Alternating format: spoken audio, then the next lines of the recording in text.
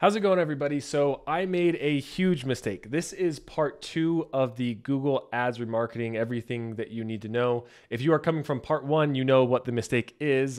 Basically, the video cut off right before we got here to step 3, and I realized it much too late. So anybody who's in that situation, I apologize. That is on me. Hopefully this video tutorial will answer all those questions. If you're here for the first time, if you are just here to build a Google Ads campaign, a remarketing campaign, and you already have your tags installed and your audience is built, then you're in the right place. But if you don't have either of those things done, I encourage you to check out part 1. It'll be linked down below in the description. But without further ado, I'm going to jump into this part 3 and apologize once again to any of the people, the loyal people who watched the videos and supported, that got left hanging without having part 3 all done. We went through part 1, part 2, but not part 3. So this is the second video to complete the tutorial, and hopefully this redeems me just a little bit. So now that we have our remarketing list all set up that we're ready to use, now these ones are still populating, so they're a little bit small. So I'm actually just going to use this all users of Corbin DIY for the example for the next part, which is right here to actually go through and build your ads inside of Google, build your campaigns inside of Google Ads. So we've completed step number 1, step number 2. It's now time to move on to the third step, and we're actually going to go through and create a campaign here. We're going to start off with how to build a display remarketing campaign, and then I'll show you briefly the YouTube steps and the search remarketing as well. So we're going to come over here. We're going to click on the create button in this top left-hand corner, and we are going to create a new campaign. And from here, you can go through and select whatever objective you would like. Either sales or leads is probably what I recommend, or you can even click right here, create without goal guidance. For me, I'm going to create this without goal guidance for the sake of this tutorial. And then here is where we want to select display. This is if we are wanting to show on these banner ads that you see following people around inside of Google. So if we wanted to do display right here, we can click that. And it's going to ask for our conversion action. If you have one, you can have that there, or you can just hit continue. And then it will ask for the business website. You can go through and put that in there. And then you can give this a name. I generally like to call this display. I generally like to name this the display remarketing and then the area that I am targeting, but you can name this campaign whatever you would like. Then we're going to go through and hit continue here. And we're just going to go through and exit out of this. We're going to leave this guided here.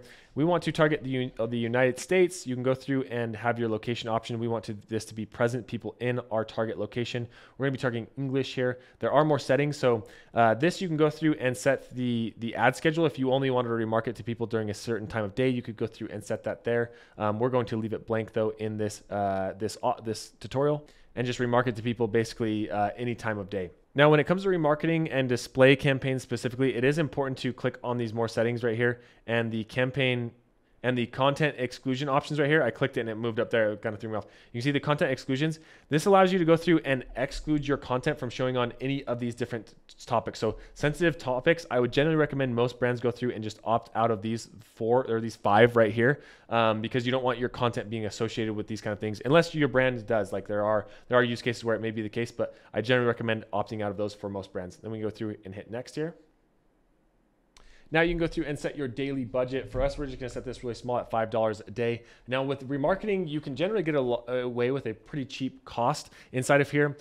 You can either optimize towards conversions, conversion values, or viewable impressions. We're going to optimize towards conversions here. But if you don't have a conversion set up in your account, or if you launch this as a campaign and you notice that your audience just isn't getting spend, you can go through down here and select a bidding strategy directly. And I would recommend coming over and doing a manual CPC bidding strategy to get your ad in front of people. So if you launch this and within a week you see that you aren't getting any views or any clicks, impressions on your ad, I would recommend coming and changing to a manual CPC bidding strategy. But we're going to go back to the previous. We're going to do a conversion right here. We're going to hit next. And then right here, Google is going to try and get you to opt into these optimized targeting is set up for you. We do not want to do that. This is going to make it so that Google is going to show our placements. We want to define the audience and actually say that we want to remarket to specific people. So we're going to click on add targeting here. And then we are going to click on audience segments. And then right here, this is where you can go through and find the audiences that you have created. So if we come over here to browse, and then we go over to this one right here, how they've interacted with your business, you can click on here and then go to website visitors. And this is where you're going to see all of the audiences that you just created. So whether you created the audience from the Google Ads tag or the Google Analytics tag, you'll notice that these are the ones that we created inside of the account. So you can go through and select any one of those. For us, we're going to do this one right here because it was the audience that was already populated inside of the account. and already have data running to it. And then, but go through and select whatever one you are wanting to remarket to. And this next setting right here is important to note. This is the optimized targeting. If you click right here, you'll notice that this will optimize targeting, helps to get more conversions within your budget. Google may find people beyond your target signals. If you are running a remarketing campaign and this budget is specifically allocated to hitting people who have already seen your brand, then I would recommend unchecking this, because if you leave that checked, chances are Google could show your ad to people that aren't actually in this audience that you just went through and created. And then you can go through and add additional targeting here, but once again, I would not recommend that because this is a remarketing campaign. We want it to be the audience that we've defined here. So then we're gonna hit next. Okay, and this is where we can actually go through and build our ad. I'm gonna move myself out of the way here to make sure that I don't get in the way of anything. You do wanna make sure that this is going to an HTTPS. That's why it's giving me this error here. So we're gonna go through and add that there. That'll get rid of that. We wanna give the name here. So we're gonna call this House to Home DIY. I'm going to put spaces in there. And then now we can go through and add up to 15 images. So this is what's called a responsive display ad. So you can come over here and hit add new images. And then this is just some free stock images that can go through and pull. Other tools to go through and create responsive, to create banner ads if you'd like. Fiverr is a good resource. I'll leave a link down to Fiverr down below. Canva is really good for creating ads as well. And then also you can go through and use something called adcreative.ai. This is something that I've used a lot for generating banner ads and just ads in general. So that's another tool that you can use to generate more display ads if you wanted to go that route. Like I said, I'll leave links to all of those down below, but we're just going to keep this simple for the sake of this tutorial. Grab this. It will go through and select different ratios. So you want to click on this and make sure that these ratios align with the image that you're wanting to show. So you can see right here, it's not really showing anything inside of this. This one doesn't look good, so I'm actually going to exit out of that and then select those two ratios. It is best practice to have up to 15 images inside of here, so be sure to go through and add, mix and match as many as you would like. Of course, whatever is applicable to your business. If you wanted to upload your own images, you can come over here to upload and then upload them from your computer right there. But we're just going to save this so you can get an idea of what this looks like now. You will want to go through and add your logo as well here. This isn't the right logo, but for the sake of this, we're going to add that in there. And you can see with those images, Google is going to start generating some responsive display ads for us that honestly look pretty good based on like the limited information that we just gave it. You can scroll through these and see what they look like and what your customers are going to see, or the people who hit your website are going to see as they come through. You can see there is the option to go through and add videos here. If you do add videos, they will show up in different placements. This isn't exactly showing up on YouTube. I'll show you how to set up a YouTube one here in just a minute. And then you can go through and add your headlines into this. And chances are you're going to want to do some sort of sale or something to get people back to the website, give them a reason to come back to your website. You can go through and give the descriptions here. And then after that is done, you can go through and hit next and publish that ad. And you can see this is what the ad will end up looking like. So we're going to go through and just simply give this a quick save. So you can see what this looks like once it's all done. We're going to hit next here. And you're going to want to look over all this and make sure it looks okay. Here on this ad group, I actually go through and usually rename this to the audience name that I'm targeting. So this is hit fireplace page, even though we use the other audience, but just for this example. And then we're going to hit publish this campaign. And we're going to give it a second here. And you can see this is going to show here that it is currently under review. Now, if you wanted to check out the campaign and make sure that everything was looking okay, you can come over here to the campaigns, click on campaign right here. And then you'll see here is our display remarketing campaign. If you wanted to go through and pause that, you can click it right there and it will pause that campaign. If you ever wanted to see the audiences that are inside of this campaign, you can come over here to audiences and keywords, click right here, click inside of audiences, and then you can confirm that the audience that we are targeting is currently getting looked at. So you can see if you click on this show more table, you can see here is the audience, the all users Corbin DIY that we created, and then it'll show you the conversions, clicks, impressions for that specific audience. So that is how you would go through and create a display remarketing campaign. I do want to quickly show you how to go through and create a YouTube remarketing campaign. And if you wanted to utilize these audiences in your search campaigns as well. So the process is pretty much the exact same. You just come over here to create audience campaign right here. And then from this point, what you're going to do is go over to, you can either do sales leads or create without guidance.